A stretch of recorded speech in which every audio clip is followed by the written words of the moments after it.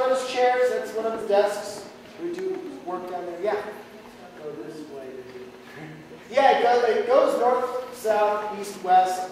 Problem is, sometimes you can't look north, directly north, because this big gray pillar in the way. So that can run into a problem. Oh yeah, improve it. I did. About a year ago, I almost broke the telescopes. Any other questions? Does Sears know where their frying pans are? What was that? Does Sears know where its frying pans are? No, I don't think so, but I think we should get some money for tell them. plugging Sure. them. Yeah, definitely. Oh no, Martha Stewart Lowell frying pan. Any other questions before we head to the next stop? Rolled steel and the glass came from France. What was that? How thick is the steel? It's not very thick. It's only about that. Look, it's doing a whole lot of white in here.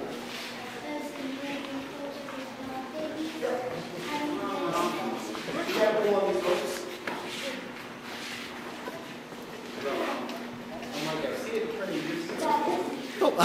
Oh, your video now. All right, I love the business end of telescopes. I like that wheel there. Is it hard to move it? Not at all. Go right ahead.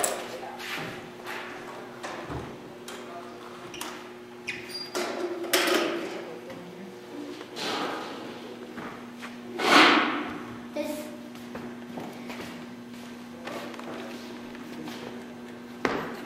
What was that thing that you saw? The big gray thing. And we going down the little something down there. Yeah. All right. What was the big gray thing that you saw? This holds up the telescope. Those Harley Davidson chains on there, or What what? was that? Those Harley Davidson chains on the. This right here. That's an old bicycle chain that helps you Oh, use okay. the fine adjustments. Oh, okay. What were those? Different viewing chairs, like you would sit up there and look through the telescope. Ah. All right, well, let's head on down one more time now. Doing that. Good. All right, well, let me just say a few things about the building while y'all are looking around. This building was built in 1916. It was built for Percival Lowell as his own personal library. On the floor, there are 8 large bookcases. In the display cases, there were more books.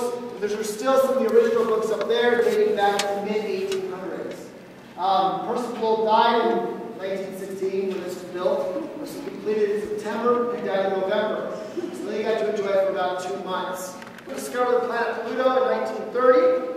And back over here is a guest book with some Apollo astronaut signatures. When they were using the Clark telescope to map the moon, the astronauts came to Lowell in 1963 and looked through the telescope. Some very famous people in there like Neil Armstrong, John Young, Ed White, Frank Borman, and Pete Conrad. So check it out. If you have any questions, just give a shout out. Bob, any questions?